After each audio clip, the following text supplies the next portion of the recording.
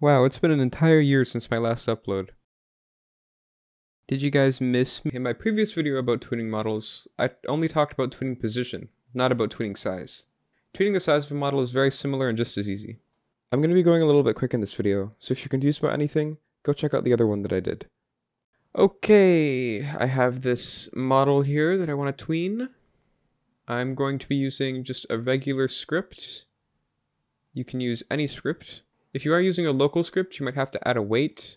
Sometimes it takes a little bit to load the model in. Let's create a variable for our model. And then let's create a variable for a number value.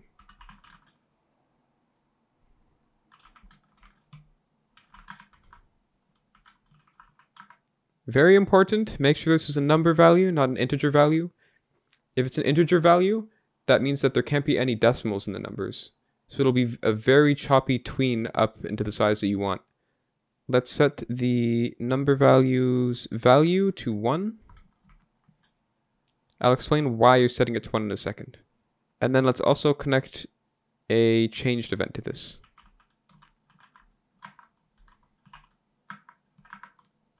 Make sure you add in the value and the parameters. And then in here, we want to do model scale to. And then put in the value. Scale to multiplies the model's original size by whatever number is in here. So if I set this to 10, it would multiply it by 10 times its original size. 0.5 would be half of its original size. 100 would be 100 times its original size. And that's why we have the initial value of the number value set to 1. Anything by 1 is just itself, so this is the original scale of the model. You replace this with value.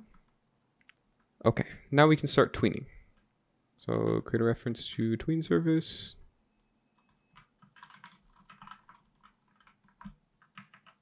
Create a tween.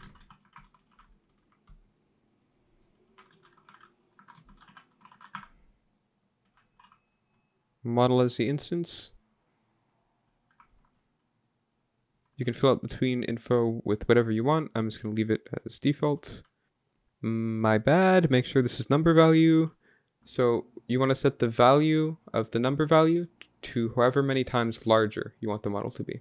I want it 5 times larger, sure. Okay, then after that, make sure you play the tween. If we run now, it should work. There you go. Okay, I joined a little bit late, but it was playing through. I'm going to add a little bit of a wait so you can see that better. Okay, should wait 4 seconds. That should start to go up. There you go. Now what if I want this model to grow exactly 20 studs up? It's a little bit more complicated, but it's still possible. So first what you have to do is get the extents of the model. And this basically means just the dimensions of it. So how wide it is, how long it is, and how tall it is. For some reason, it's not in the properties window, so you have to print it out. Print model get extents size.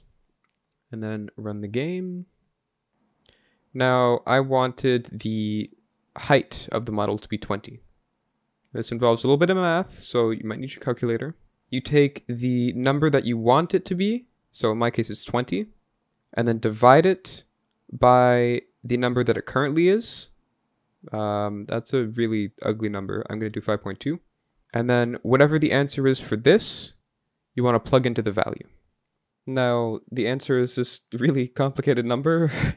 So again, 5.2 times whatever this number is 20. And we can check this if we add a print to the end and print out its dimensions. Model get extent size. Just like that.